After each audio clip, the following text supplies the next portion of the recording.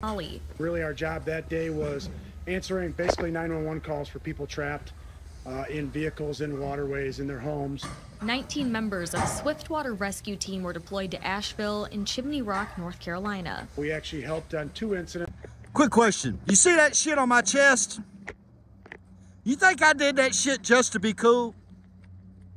Let me show you something. You see this right on my hand? You think I did that shit just to be accepted?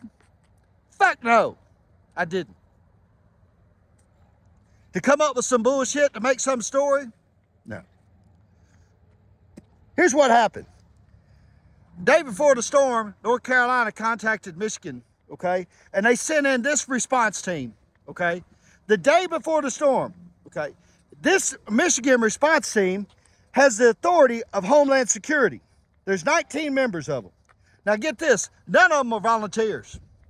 They're all for hire, they're paid. And they get dispatched on the day that the storm hits to go to Asheville, North Carolina. Well, that's a couple days journey for them. They get to Asheville, North Carolina, all hell's broke loose. They get dispatched, as the video says, to Lure Lake, Chimney Rock. And they get down there in Chimney Rock, and that is where the story picks up from the Sean Ryan show. When these two badass American soldiers, entrepreneurs, volunteers show up from aerial response and say, hey man, can we help? And this group from Michigan has a pissing party. Now the question is, by many of these people on these watching these videos, is how is it that an emergency response team could call a temporary flight restriction no-fly zone?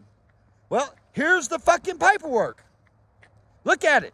The FFA outlines the guidelines for that to happen because it's in a disaster area.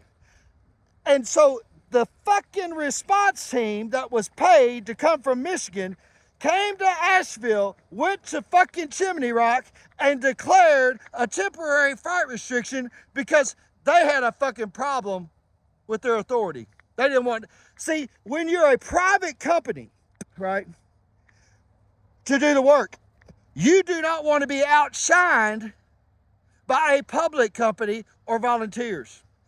You would look like a real piece of shit, right, if you was being paid to do a job and volunteers, Americans, or fucking people just doing good work, citizens, outshine you, made you look stupid, outworked you, exposed you for what you really are. And so they knew that. And that is the thinking behind why they called the fucking temporary flight restriction. Because they didn't want to look bad. Because they didn't have no helicopters. Right?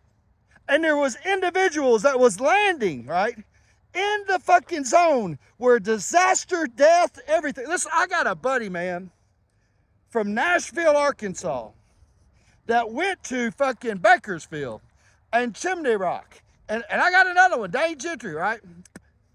They lost their fucking mind, folks. And those people from Michigan, the blood is on your fucking hands, and I am going to hunt you down, right? It's so odd that they are funded and authorized by Homeland Security, which is whatever that Mayorkas dude is, that had a press conference and went and bought shoes, and then had a press conference and then went and bought Nobu fucking takeout, $1,000 on our dimes. It is so fucking coincidental that that same guy is over FEMA, Homeland Security, the border security, natural disasters. And the state, Michigan, was contracted the day before the storm ever hit. That's crucial because they had the money, you see. And much less Michigan. Don't they got a crazy governor over there? Right?